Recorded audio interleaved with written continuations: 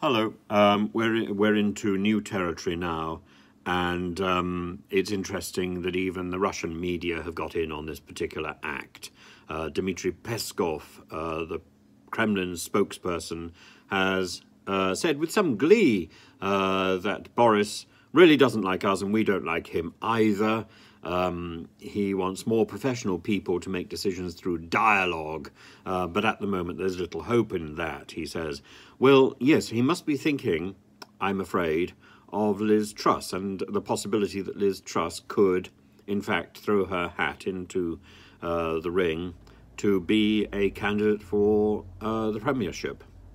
Now, I think there are two sides to this. There's a plus and there's a minus. The good news and the bad news. The good news is that if she were to decide that she wanted to be the next prime minister, she would probably have to stop being foreign secretary, in which case somebody else could be put into her place who could then negotiate for the lives of the 4 soldiers who at the moment have death sentences hanging over them and who are clearly not mercenaries. A mercenary is somebody who fights for money. These people are not fighting for money. These people are fighting for conviction and have relationships with people in Ukraine.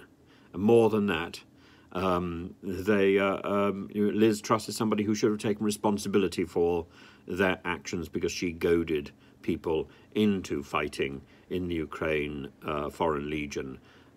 When the war broke out in February. She should take responsibility. She doesn't. She is as morally defunct as I'm afraid Boris now appears. But there is the option. So I said the plus side would be that she would have to step down as Foreign Secretary and would be replaced, and this would give opportunity.